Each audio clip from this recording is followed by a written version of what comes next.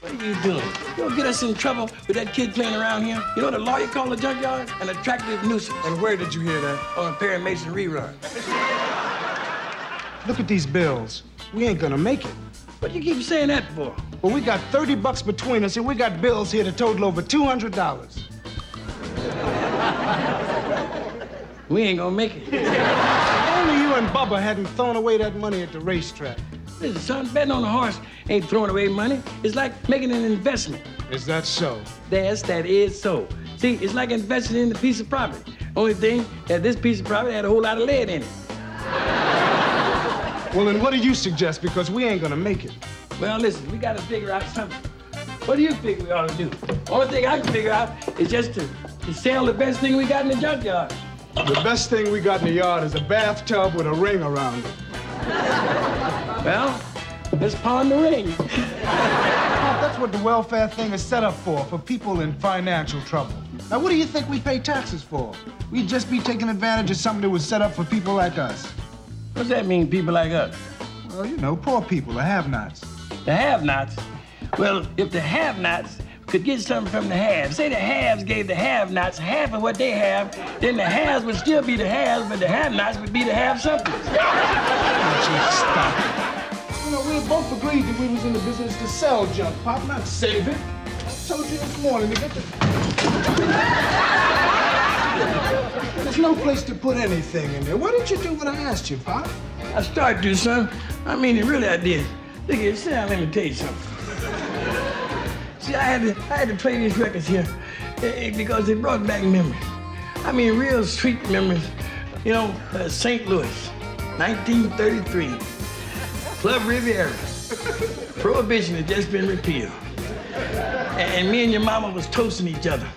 We had some 3.2 beer and some wine. See, you take that beer and mix it with the wine and call it top and bottom. Yeah, you drink a quart of that, you wouldn't know your top from your bottom. I'm gonna put you on a diet. That's what I'm gonna do. I'm gonna make you a lean, mean sex machine. Fred, I've been on and off diets all my life, mostly off. Listen, 2000. I mean, Cal. You just can't give up that easy. I mean, you gotta tell yourself, I can do it. I can do it. You know that kid story about the little engine that had to pull a train up a steep hill? Yeah, I know that dumb story. Well, see, that little engine had to convince himself that he could do it. And he did it by saying, I think I can, I think I can, I think I can, I think I can. See, picture all them women out there. Blondes, brunettes, redheads. Think I can, I think I can. I think I can, I think I can, I think I can, I think I can, I think I can, I think I can, I think I can, I think I can, I think I can, I think I can. Look, Jason, you can stay around here and play, but just be careful and don't get into nothing, okay? Thanks, Lamont. All right. See, listen, what are you doing? You'll get us in trouble with that kid playing around here. What's wrong with that, Pop? You know what a lawyer called a junkyard? An attractive nuisance. What? An attractive nuisance. And where did you hear that? On a Perry Mason rerun. Are you gonna start? No. See, it's true. See, this millionaire named Marcel Coton called Perry Mason. But see, Perry Mason was taking a steam bath, so he had to talk to Perry Mason's secretary. I don't want to hear about it, Pop. Della Street. She's good looking for a white woman. I'd like to ask Perry Mason if he'd come out here and help me lift this stove off this truck. Well, you better ask him because I ain't gonna lift it. See, you've been conned.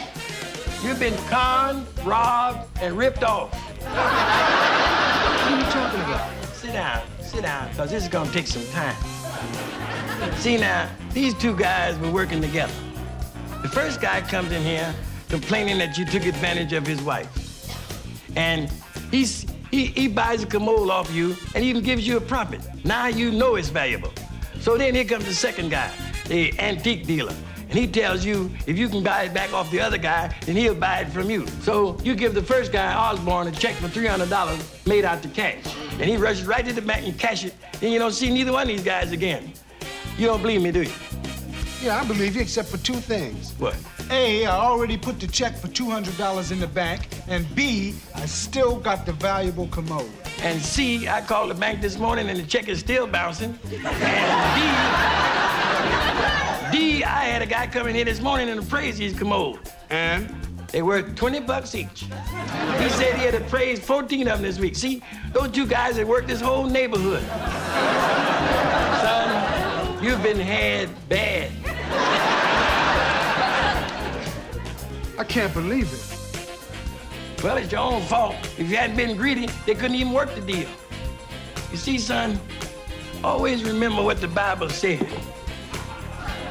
He that liveth by the sword shall be stucketh. It's John, isn't it? Who told you? Winston. You know how close we are. Why didn't you tell me? Well, I'm trying to keep John separate from you. Why don't you never talk about him? There's nothing around here to remind you of it. No pictures, no souvenirs, no nothing. Why? Well, it's just I'm trying my best to get on with my life. But the only way you're gonna get over him is get it out of your system. Be strong, let it go. Talk about it. How he looked, how he dressed, the smell of his aftershave lotion. See? Don't you feel better? I feel terrible.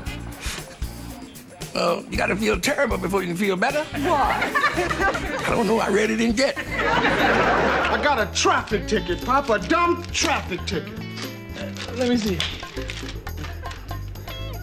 Failure to yield to the right-of-way.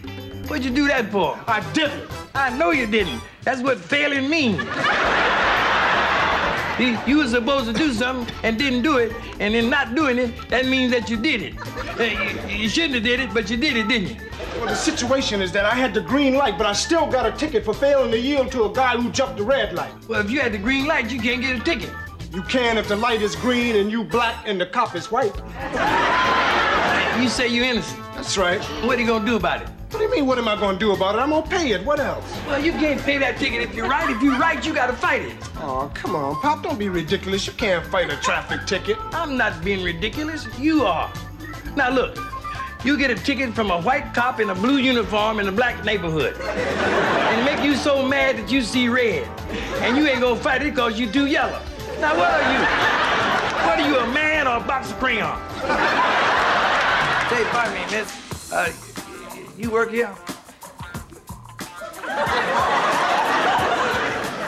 I'm a customer and I'm looking for a birthday present for my husband.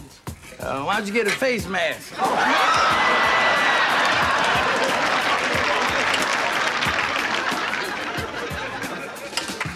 I said, you know, one of those masks, you know, like you wear to bed? Oh, I never thought of that. Oh, you must have. That's a big thing now. You can get the pajamas and the mask, and, you know, if you got a waterbed, you can get some flippers. My husband and I sleep in a regular bed. You and your husband sleep together? For 28 years. Well, then forget the robe. Get him some bifocals. Now, this looks like a nice robe. You look about his size. Would you mind trying it on to give me some idea? I can give you some idea without trying it on. Oh, is that right? Yeah, now, you want to please your husband, don't you? Yes. Well, you know them mud packs that women put on so they can look pretty? Yes. Well, take yours off. Well, I never. Maybe that's the reason. So now, we've got the big deal worth 10,000 plus behind door number 1, or door number 2, or door number 3, and what door do you want? Take door number 3. Door number 2 is the winner. Door number 3 is a zonk. She picked number 2. Yeah. Now watch what she gets. See there? She ended up with a cow with a straw hat on. I can't figure it out. It's too late. I can figure it out, Herman. $1,000. You want door number 1? Ladies just stupid. Wait a minute, Fred. Why do you say that? Well, how many smart people do you know be dressed like a pizza? And another thing that makes her stupid is she listens to you. You're not so smart either. What about yesterday on Jeopardy, when you told that woman that Sherlock Holmes is a famous housing development? Well, that was just an honest mistake. But it wasn't no excuse for you picking the wrong door. And besides, if you're so smart, how come you're just a junk man like me? If God wanted me to be a junkman, I am smart enough not to ask why. You know the trouble with you, Sanford? You have a narrow mind. And you know what the trouble with you, Goldstein? You got a big mouth. I don't have to stand here and listen to those insults. If I want to be insulted, I'll call my mother-in-law. I'm going. Who needs you? Subterfuges, meshuggah. Oh, gay and thread and buck bacon.